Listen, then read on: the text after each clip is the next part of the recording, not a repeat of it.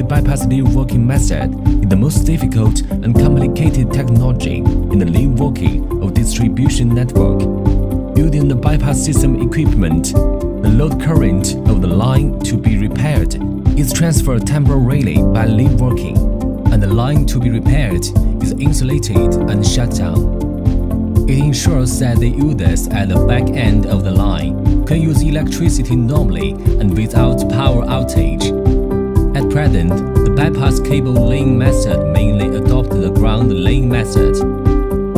Generally, if the cable and its connecting device are dragged manually on the ground for a long time, these components will directly bear the tension, which will cause insulation damage to the cable and joint.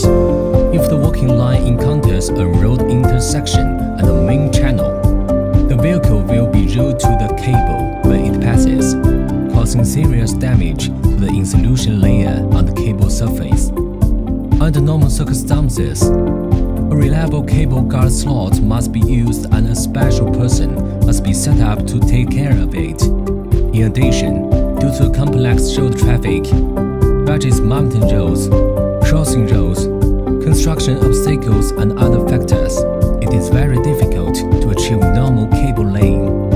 The device we developed is suitable for all bypass operation set environments. It mainly includes 4 parts: support system, traction system, hanging cable mechanism, and auxiliary safety system. We have independently developed new devices such as 2-wheel rope hoist, 2-wheel rope holder, 2-wheel cable hoist, cable cross arm and tractor. Only one traction rope is needed to hoist all 2-wheel cable hoist and cables, and the cable is not pulled. The bypass cable can be laid overhead to achieve barrier-free laying of the bypass cable.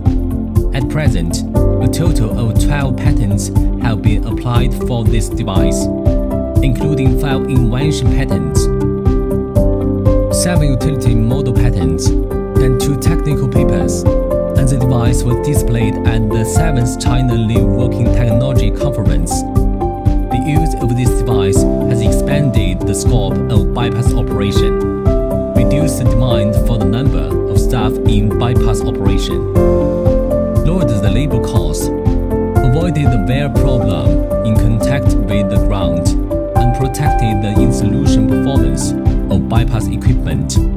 The system device is simple to operate, safe and reliable. According to the practical application, the average time of bypass operation is reduced from 8 hours to 5 hours, which can improve the work efficiency. The operation is simple, safe and reliable, and had a very good application prospect in the bypass maintenance operation.